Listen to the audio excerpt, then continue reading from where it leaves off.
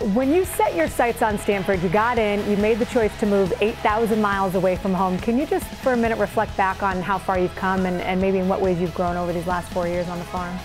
I remember the day that I found out I was accepted. I had a phone call from the coaches here at Stanford, and they told me that I'd been accepted, and I just remember celebrating with my parents, running around the house. We were so excited. But I knew it was going to be a challenge, and of course when I first came here it was actually really hard for me my freshman, sophomore year to adjust.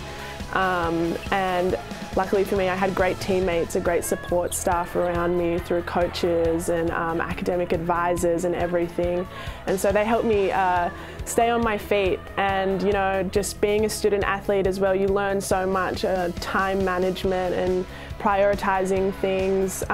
So yeah, I mean, I'm still learning as I go, but definitely being here for the past 4 years has helped me become the person I am today.